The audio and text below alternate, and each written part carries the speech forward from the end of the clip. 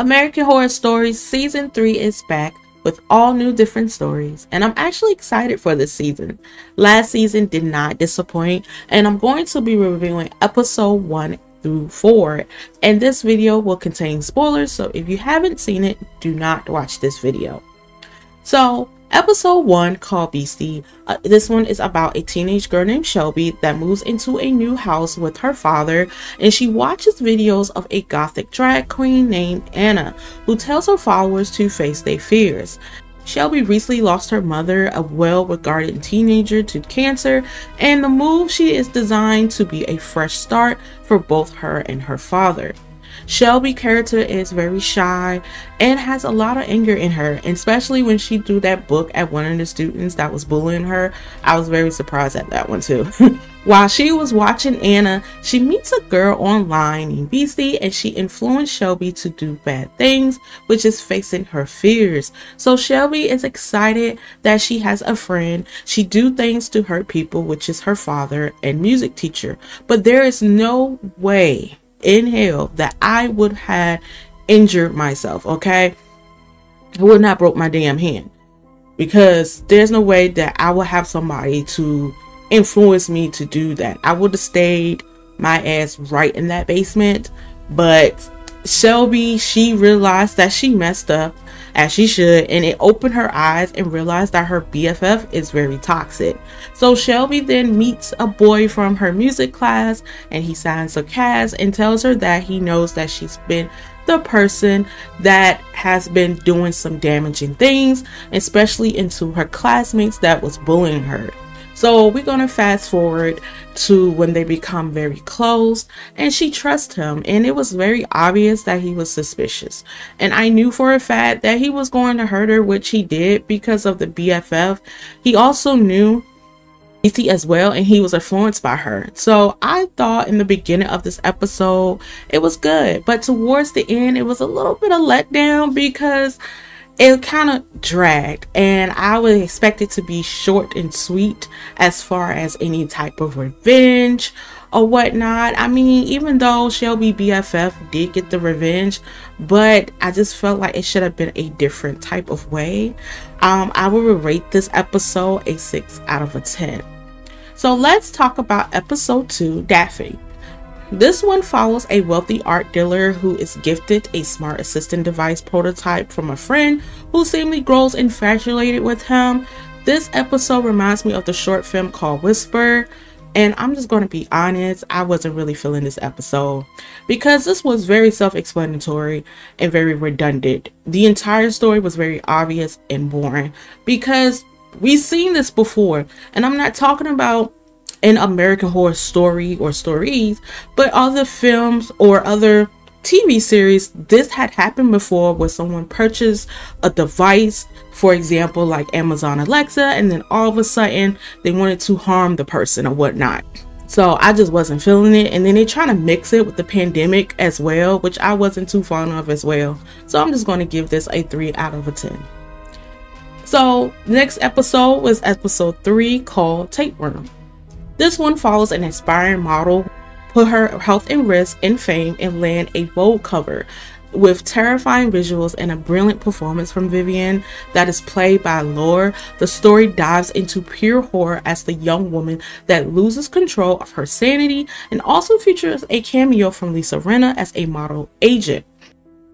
But how far would you go to be that skinny? Would you try the tapeworm? To be honest, I wouldn't try it. But I hear real life stories about that a long time ago.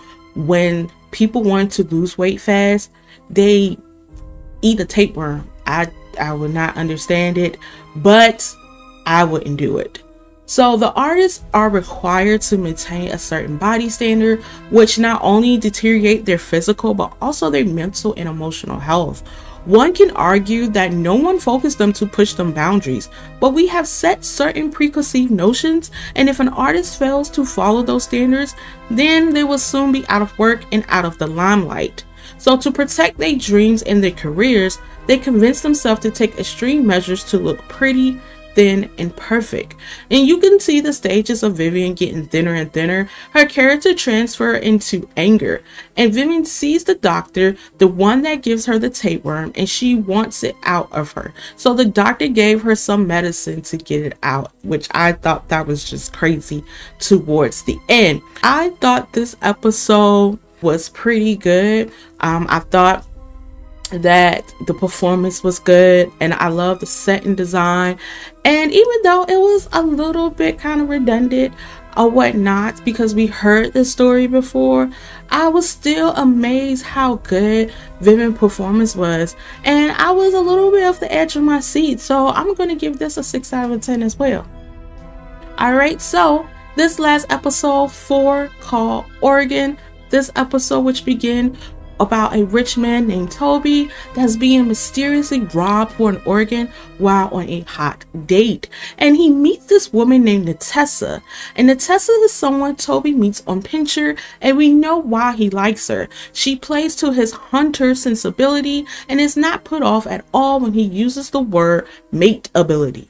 Also, she says that she's like healthy men. Toby definitely did not work out, okay? But hearing her say that boosted his ego, and he takes her home, but he is in for a surprise since Natessa knocks him down, and when he wakes up the next morning, he finds that he's been cut and stitched up. When Toby goes to the hospital, he is told that one of his kidneys was stolen and something else was placed in that connected to his arteries. So the doctor don't know what it is, but they are investigating, and it's especially concerning since that thing inside of him is gradually growing, becoming a part of him. The police tell Toby that there was no evidence of the woman and that this is not a traditional work of an organ traffic ring. That means that every lead is a dead end. It feels like this episode was a little bit shorter than the rest of the episodes, and I thought that was okay, because I'm glad that it was a shorter episode, because to be honest with you, it felt like it wanted to drag. But I do feel like this episode gave a little bit of Tales of a Crypt, a little bit essence. I don't know why, but I felt like it kind of does with, I'm not talking about the setting design, but the story itself. But the ending of the episode was a little bit good. I would not say that it was the best or whatnot, but I would give this rating definitely a 6 out of 10 as well. So I don't know there is any more episodes of American Horror Stories. I think this was just only a special Halloween special. If there is another episode, I would definitely review it for you guys. But overall, American Horror Stories was okay. Was it better than last year? Absolutely not. Okay, I just felt like it could have been a little bit more, something different, something original, out of the ordinary. I think Beastie is one of my favorites out of the episodes that I watched. And even though I liked episode 3, it was still kind of like, okay, you know, it's the same old or whatnot. I think the writers need to be better. I'm just going to be honest. I think it needs to be something outside the box, something that is going to surprise us. And this does not surprise us at all. I just felt like I already knew what was going to happen.